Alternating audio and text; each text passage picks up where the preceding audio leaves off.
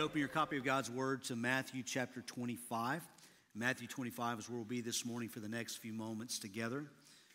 We find ourselves in the middle of the Olivet Discourse, which I'll explain in just a few moments. And we want to look at the first parable of three parables that Jesus told in the middle of the Olivet Discourse. And so I want to read this first parable to you, Matthew chapter 25, beginning in verse 1. Then the kingdom of heaven will be like 10 virgins who took their lamps and they went to meet the bridegroom. 5 of them were foolish and 5 were wise. For when the foolish took their lamps, they took no oil with them, but the wise took flasks of oil with their lamps. As the bridegroom was delayed, they all became drowsy and slept. But at midnight, there was a cry, "Here's the bridegroom, come out to meet him." Then all those virgins arose and trimmed their lamps. And the foolish said to the wise, "Give us some of your oil, for our lamps are going out." But the wise answered, saying, "Since there will not be enough for us and for you, go rather to the dealers and buy for yourself." And while they were going to buy, the bridegroom came, and those who were ready went in with him to the marriage feast, and the door was shut. Afterward, the other virgins came also, saying, "Lord, Lord, open to us." But he answered, "Truly I say to you, I do not know you. Watch therefore, for you know neither the day nor the hour." God, we pray for your wisdom this morning as we look at your word. We pray for discernment. We pray for clarity. God, we pray for open hearts and open minds to receive your word. Lord, we invite your Spirit to do what you choose to do in our midst. And Lord, I pray that perhaps you would wake our church up this morning and use this text to do it. In Jesus' name we pray. Amen. When I was growing up, I did probably something very similar to everyone in this room. When you're a kid, one of the games that you like to play is hide and seek. So I had 3 sisters, so I would hide and they would find me. And then they would hide, and I would not find them on purpose. But you remember that famous saying when you're playing hide and seek, you count, and then you say, "Ready or not, here I come." That's exactly what's happening in this text. Jesus is addressing the disciples. This sermonette is given to them specifically, the insiders, the 12. And he tells them essentially, "Ready or not, I'm coming." What's interesting about this parable that I just read to you is it's found in the Olivet Discourse. The Olivet Discourse is chapter 24 and chapter 25 of Matthew's gospel. And Jesus is responding to really a statement. It's not even a question that the disciples make, and then they ask him a question. But he responds to a statement to help them see what's really important. He is only literally about 48 hours away from being crucified. On Sunday, the previous Sunday, Jesus had walked down the Palm Sunday path. We call it Palm Sunday. He walked down the Palm Sunday path. We call it the triumphal entry. He rides an unridden donkey. He goes in through the Golden Gate. He's there at the temple complex. And then there's a lot of things that happen during that time. There's one day of silence, but one day that is given to us of Christ's teaching between his triumphal entry and his crucifixion is the Olivet Discourse. He and his disciples have left Jerusalem just outside of the old city, we would call it today, and they've walked down through the Kidron Valley, and they're going up to the Mount of Olives, which literally sits just a few hundred yards away from the Temple Mount and the platform that King Herod built. They're looking across at the platform, and they make this statement, which is recorded in all 3 synoptic gospels, Matthew, Mark, and Luke. They say, "Look, basically, isn't it beautiful?" And it was. Herod's temple was majestic, to say the least. It was a feat in and of itself. How he built it, most people are still speculating. Some of the stones, which you can even see today at the base of the Western Wall, have been uncovered in recent years. And some of those stones are as long as 60 foot wide, 12 foot tall, and weigh 660 tons apiece. how Herod had those cut out of a mountain and had them moved and then stacked on top of each other is just really nothing we'll ever truly be able to figure out. But he did this over years and years of labor to build not a place for the worship of God, but a place for his own name. And the disciples are looking back at this magnificent temple complex with these unbelievably large stones, which are all carved out beautifully. They're called Herodian stones, and there is gold everywhere. Everything is just magnificent, and they make a very true statement. Isn't this wonderful? And of course, Jesus responds to them and says, well, it is wonderful, except for the fact that in just a short amount of time, every stone will be thrown off of each other. No stone will be left unturned.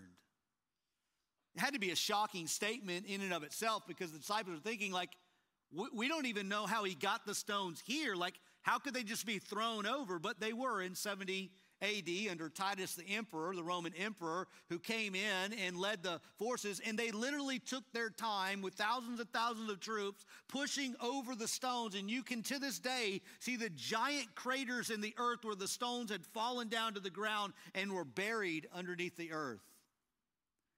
And so in 70 A.D., the temple was destroyed, and Christ was prophetically telling the disciples who said, isn't this beautiful? He says, you can focus all you want to on the world and even the most beautiful things in the world, but at the end of the day, it won't matter. It'll all just crumble and fall apart.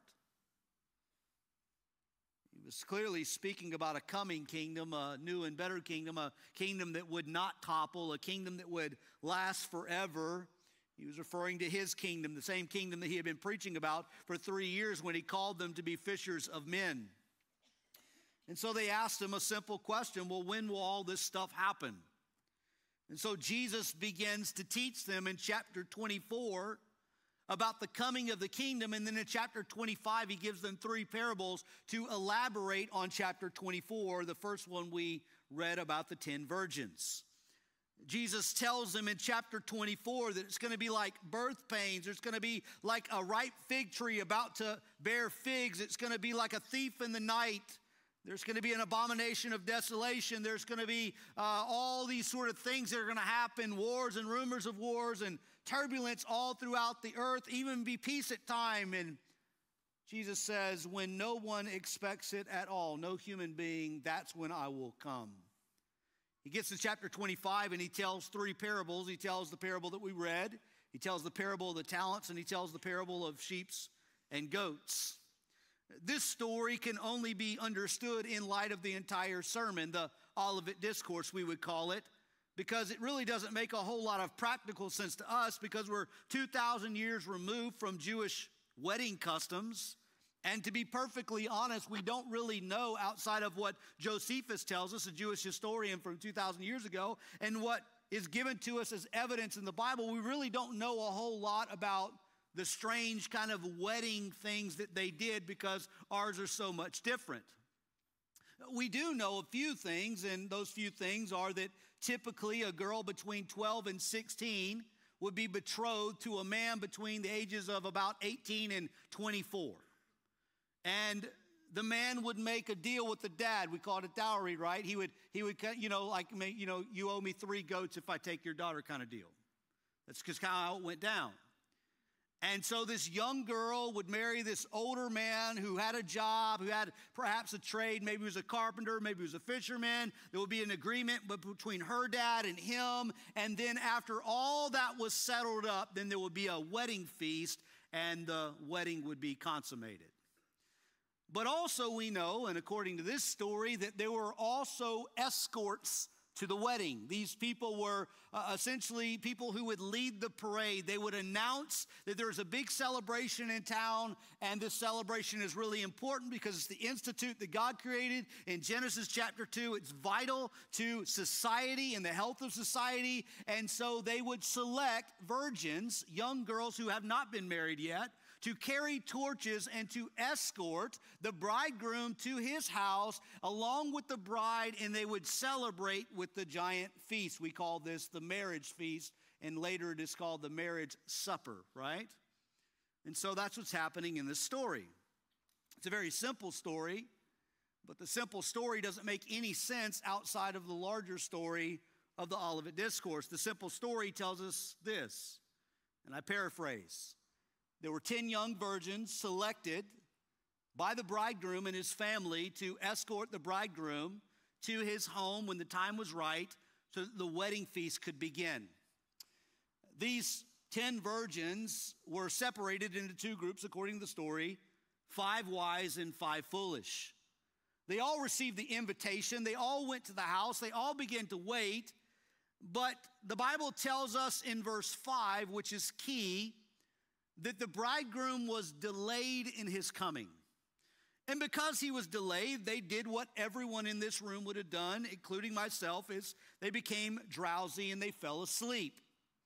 But eventually the Bible says that the bridegroom announced his coming. Here I come in verse 6, and he begins to come to the house. It's then that the 5 foolish virgins realize, or maybe not even realize, but they come to a place where they recognize, because the bridegroom has been delayed, well, we didn't bring extra oil. See, the 5 wise virgins brought an extra flask of oil. The lamps that are mentioned here are actually torches in the original language. They're long sticks with cloth wrapped around. They would be soaked in oil, set on fire to light the street. And once the fire would dissipate, they would soak it again and they would light it again. And so the wise virgins brought an extra flask of oil to light their torch. And because the bridegroom is delayed, they're glad they have it. The foolish virgins don't do that. So when the bridegroom announces his coming, they say, well, give us some of your oil. And they say, no, we can't do that. Then we won't have enough. You need to go to Walmart or wherever and buy your own. And so they do. They go out and they find someone who can sell them extra oil.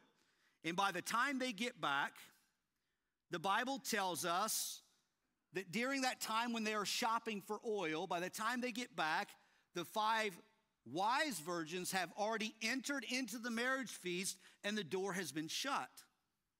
Now, here's where it gets a bit staggering for the disciples. The Bible tells us in verse 11 that afterwards the door's been shut, the 5 wise are in the house. The foolish ones show up, and they clearly knock on the door, and they say, Lord, Lord, it's us.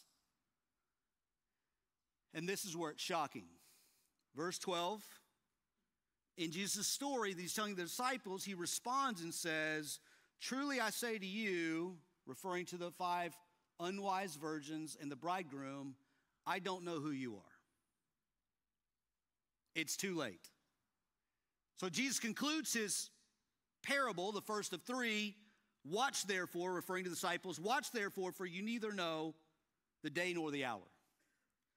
Now, there's a couple of things happening in the story which I'll elaborate on in the next few moments that are interesting to see just in its immediate context. First of all, when it says in verse 11, Lord, Lord, the disciples instantly know what he's talking about, because earlier in the ministry of Christ in Matthew chapter 7, it's recorded, Jesus said, talk to the disciples, and he says, on that day, many will cry out to me, Lord, Lord, right?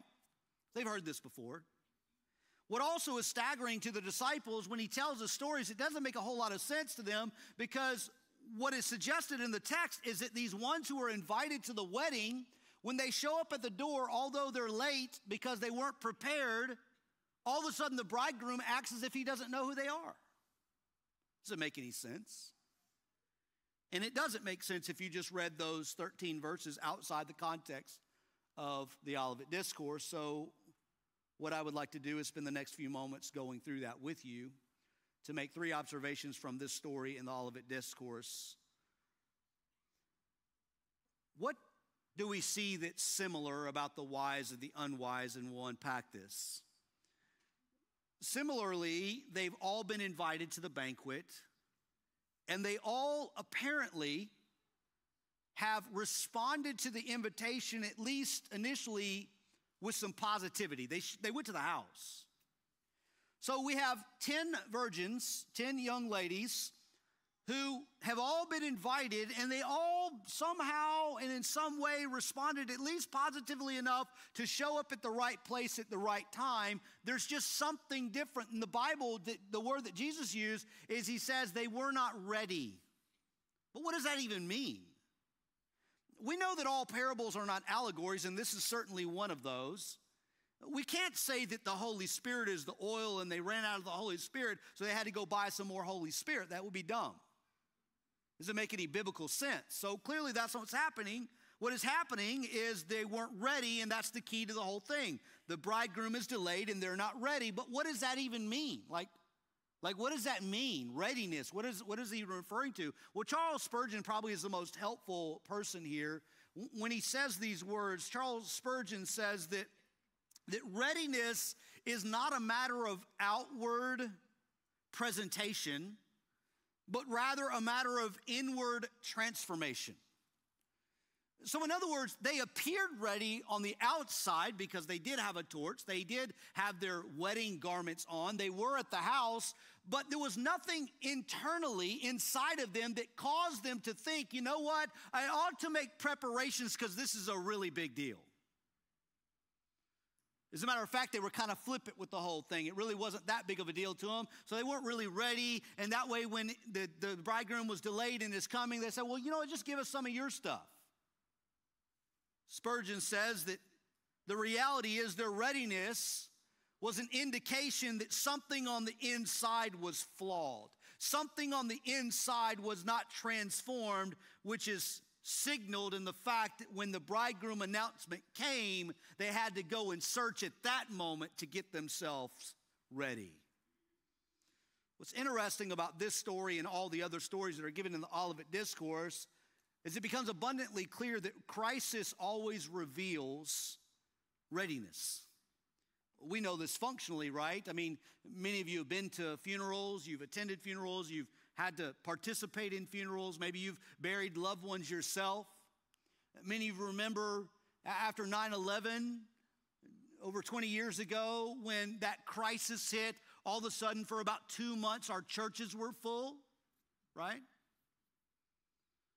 Crisis always reveals readiness. Crisis, when it comes to your door, reveals, like, you know what? Something's not right. Maybe I do need God.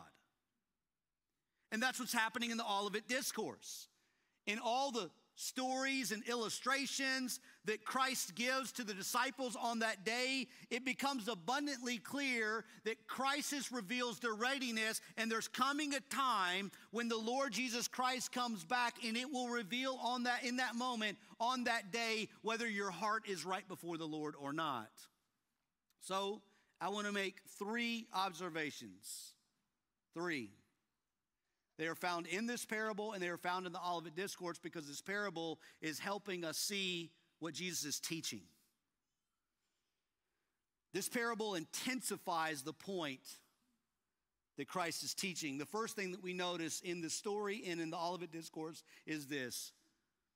Jesus is charging the disciples, but he also charges us, and the church for 2,000 years has believed this. The church has always believed in the imminent return of Christ. If you do not believe in the imminent return of Christ, you literally are not clinging to 2,000 years of church history and the teachings of Christ. The church has always believed in the imminent return of Christ. Why is that important? All 3 of these parables suggest to us a sudden and unexpected return. That it will be sudden, that it will be unexpected, that it will happen at any moment, whether it be right now, 3 years from now, 2,000 years from now. The return of Christ is imminent. God said he's coming back, and he will come back. He gives us 3 parables. He gives us the parable of the bridegroom. He then gives us the parable of the talents. He then gives us the parable of the sheep and the goats. In the first part of his teaching in chapter 24, he makes it abundantly clear in the discourse that the disciples could not possibly ever know that Jesus Christ, or when Jesus Christ is coming back, but they must know that he is coming back. As a matter of fact, in verse 3 of chapter 24, the Bible says that they ask this question when Jesus makes the statement. They say, tell us when all these things will be. and what the signs will be of your coming at the end of the age. In other words, Jesus, if you could just give us a nice timeline so that we can, figure this out. We can put it in our iPhone and our Outlook calendar. We can, put the alert on, and that way we're not surprised. But the Bible says that Jesus does not even answer their question. As a matter of fact, he says, well, it's kind of like this, boys. He says there'll be birth pains. It's kind of like a lady giving birth. She knows she's about to have a child, but she don't know exactly when. He says it's kind of like a fig tree. It's tender. It's starting to sprout leaves. You know the figs are coming, but you don't know when the figs are going to come. It's like a thief in the night. This is used by the Apostle Paul in 1 Thessalonians chapter 4. You don't know when the thief is coming, but he'll come. And nevertheless, outside of all these evidences that are given in chapter 24, all these indisputable signs and precisely designated periods that Jesus talks about tribulation and abomination of desolation and all this stuff that the prophets mentioned in the Old Testament, the exact day and hour cannot be known by any human, ever. It cannot. As a matter of fact, not even the Son of God, Jesus Christ himself, knew in his incarnation when he would come back. That time is fixed by the Father, and it's so important for us to recognize that. The time of Christ's first coming was fixed by the Father. The book of Galatians tells us much. In the fullness of time, God sent forth his Son. In God's providence, in God's way, God will do what God desires to do when God desires to do it. Even the Son of God, Jesus Christ himself, in his incarnation could not know. As a matter of fact, Jesus would even say one of the very last things he says to the disciples at his ascension. In Acts chapter 1, verse 7, it is not for you to know the times or the epochs which the Father has fixed by his own authority. Now, why is that so important? Well, because again, the church has always believed in the imminent return of Christ, but there are so many amongst us that get so constipated about guessing when things are going to happen. As a matter of fact, I literally, in my office, have a giant file folder of 200 years of church history, at least the last 200 years, of all these people who have predicted the coming of Christ. And every one of them has the same thing in common. They're all wrong. And by very definition, because most of them call themselves prophets, by their own definition of a prophet, that makes them a false prophet, because prophets are not to be wrong about prophecy. Read your Bible. But people spend all their time reading books and listening to these people talk on television and wherever else they can find them, guessing, and they're always wrong, and they make some excuse about why they're wrong. But why is Jesus so adamant that the disciples need to not focus on the time, but rather focus on the fact that he said with his mouth that he is coming back? You see, in other words, he's asking them to cling to his word rather than the word of man. Why is that so important? Well, he gives us a very visual picture in chapter 24 that is so vitally important to our understanding of why it's important. He says, at the very beginning of his discourse, he says it's kind of like the days of Noah. Now, why is that an important illustration for us? If you remember the story of Noah all the way back at the beginning of the book of Genesis, Noah was charged by God to build a big boat in the middle of nowhere because rain was going to fall down from the sky. That hadn't happened before. And so much of it was going to come down and out of the earth and everywhere else that if he was to live, it would be because he had a big boat. And Noah wasn't given a timeline. He didn't know when the rain was going to come. He just knew that God had charged them to build a boat because God said, guess what? The rain's going to come. And so Noah got busy building the boat. But something else Noah did that a lot of people forget about, the New Testament mentions it to us in 2 Peter chapter 2, verse 5, that for 120 years, you know what Noah did besides build a boat? He preached the gospel. For 120 years, Noah got busy with his hands building a boat, and he was busy with his mouth proclaiming that the rain is coming. Trust in God. The rain is coming. Repent of your sin. Trust in God. The rain is coming. Repent of your sin. Trust in God. And guess what he got? No response. He didn't know when the rain was coming, except for the day that God said, get in the boat. And God shut the door. And all of a sudden you could hear tap, tap. And the rain began to come down. You know what happened, don't you? As soon as God shut the door and the rain began to fall, the people began to beat on the outside of the boat and said, uh-oh, hey, Noah, we didn't believe you for 120 years, but we believe you now. The problem is the door was shut. For 120 years, don't miss this. For 120 years, God extended his grace and his mercy and his kindness on a planet that was so vile and so wicked that God had to wipe it out and start over. No one repented, but God was kind. He had warned them that the rain is coming. You see, the church has always believed in the imminent return of Christ. And the point that Jesus was trying to make the disciples is the same point he wants you to know and me to know, and stop listening to false prophets on television and everywhere else we find them, is that he is coming. You don't need to know the time, because what you need to do is stop looking at timelines and start building the boat, because the rain's going to come, and start calling for people to repent of their sin and give their heart to Jesus Christ. Because once the rain comes, once the door is shut, it's too late.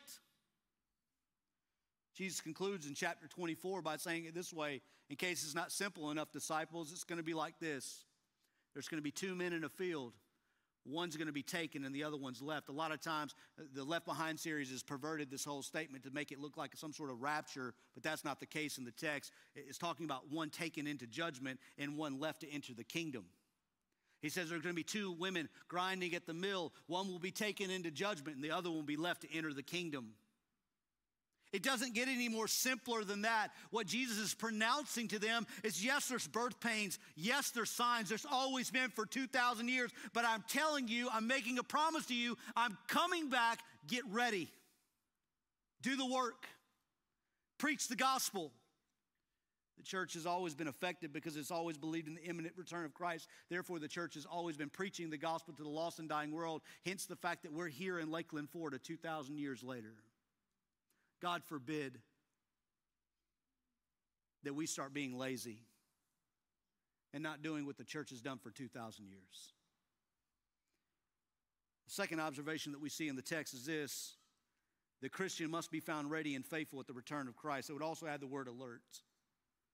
The Bible tells us in each case of the parable, at the return of the Lord, there ends up being two groups of people.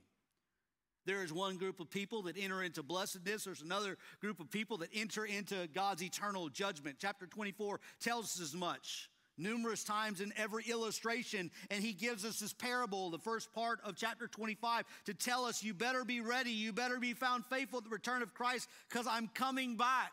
And when I come back, there'll be two groups of people: those who will enter into my blessedness or into my marriage feast, and those who will not. It's important to also notice in the text that when the king shows up, when the bridegroom shows up, those who are rejected are surprised by the rejection. Here in the text, he's talking to the disciples. He's not talking to a bunch of people who don't know who he is. He's not talking to the Pharisees. He's talking to the disciples. And here in the text, as he's talking to the disciples, he's talking to us, the church of Jesus Christ. You need to know that there will be many on that day who will be surprised at their rejection.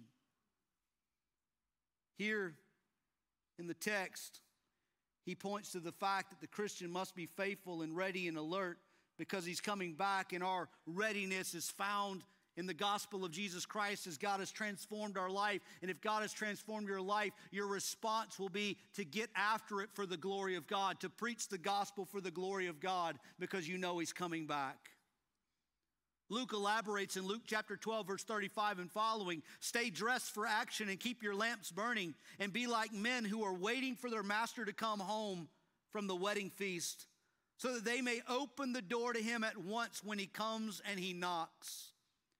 In 2 Peter chapter 3, verses 8 and 9, he says, do not overlook this one fact, beloved, That with the Lord, a day is 1,000 years and 1,000 years is a day. The Lord is not slow to fulfill his promise. There it is. He's not slow to fulfill his promise, as some count slowness, but is patient toward you, not wishing that any would perish, but that all would reach to repentance. That is the story of Noah. Yes, it may seem like a long delay for us, but it's not for God. He doesn't live inside of space and time, as Francis Schaeffer would say. God holds space and time. And the only reason he's delayed, the bridegroom is delayed, is because he desires that all would repent and trust in his son, Jesus Christ. The Christian understands that, and therefore the Christian is ready and alert and faithful in preaching the gospel to lost ones around them. Many of those who are lazy and unready, if you will, it's because there's not been any transformation inside. But they will still be shocked on that day and be like, I thought. The third observation in the text is this. The return of Christ is the blessed hope of his children. I want to make a very simple point. I'm going to try to finish. The return of Christ is the blessed hope of his children. I just want to tell you something. This is where there's so much confusion, okay? Let me just tell you what we believe. And I say we, like as a corporate body of people. You may not believe this. But here's what our church believes. We believe emphatically that Jesus is coming again. As a matter of fact, our creed, our confession of faith, our Baptist faith, the message says as much. We believe as a church that Jesus Christ is actually coming again. You know, that sounds weird, Pastor, the whole thing with Jesus coming back. Well, it's not any more weird than him coming the first time and being born of a virgin. It's not any more weird than any other story in the Bible. It's supernatural, and God's sending his son back. And we believe that as a church, and we believe that on that day, the dead in Christ will be raised. We also believe this: following judgment, the saved will enter into God's glory and his blessedness forever and ever, and those who are lost will enter into a real place with the devil called hell forever and ever. Because there's not a lot of confusion about that. I think most of you who are here, you understand that. You may not fully agree, but that's who we are. But here's where there is a lot of confusion. I want you to listen to what I'm about to say. Your destiny, whether it be in heaven or hell, will not be determined at God's judgment. Your destiny, listen to me, whether it be heaven or hell, will not be determined at the judgment. The judgment will only reveal your decision that you've made for Christ already. In other words, when you go to the courtroom, it's already too late. Like you're not going to barter with the judge. You're not going to fix anything. It's too late. That's what Jesus is trying to, it couldn't be any more simple. That's what Jesus is trying to help his disciples understand. That's why he was trying to help them understand the urgency of preaching the gospel, because when that day comes, the decision's already been made. He'll separate the sheep from the goats. He won't decide on that day who is a sheep and a goat. They'll already be identified. But the beautiful thing for God's children in this life is that those who put their faith and trust in him, those who are faithful and ready and alert, our great hope is not nice buildings or the perfect government or less taxes and cheaper gas, although that would be really nice. Our hope is the fact that King Jesus is going to come back and establish his kingdom. And he will rule over that kingdom, and we'll be God's people in God's place under God's perfect rule, just like Adam and Eve in Genesis 1 and 2. Think about that for a moment. There were 5 wise virgins who entered into the wedding feast, and then the door was shut. Noah and his family entered the ark, and the door was shut. Did you know the hope of the follower of Christ is that one day God is going to come back and rescue us and make all things right? I think of the Apostle Peter. In 72 AD, he is in the middle of a persecution that nobody in this room can even begin to identify with. Historians tell us that they would line up as many as 500 followers of the way, that's the early church, in the Hippodrome at Caesarea Maritime, in places like Bethshan, another Roman city. They would line them up and they would ask them to recant their faith. And if they would not, they would turn loose the lions and they would maul the people and kill them all. Men, women, boys and girls, little children. And the people would applaud and clap and say, "Hail Caesar." Peter lost a few friends, to say the least. He established the church at Caesarea Maritime when he met Cornelius in Acts chapter 10. He probably led a lot of those people to faith in Christ. And when he writes to us his little epistle in 1 Peter, in the midst of this intense persecution, in the midst of knowing that some of his friends have been put to death in the most heinous way, he writes these words: "Blessed be the God and Father of our Lord Jesus Christ, who has caused us to be born again to a living hope through the resurrection of Jesus Christ from the dead, to an inheritance that is imperishable." He was there when they looked at the stones. That'll perish. "To an inheritance that is imperishable, undefiled, unfading, kept in heaven for you, who by God's power is being guarded through faith for a salvation ready to be revealed in the last time. In this you rejoice, though now for a little while, if necessary, you have been grieved by various trials, so that the tested genuineness of your faith, more precious than gold that perishes, though it is tested by fire, may be found to the result in praise and glory and honor at the revelation of Jesus Christ, his second coming. Though you have not seen him, you love him.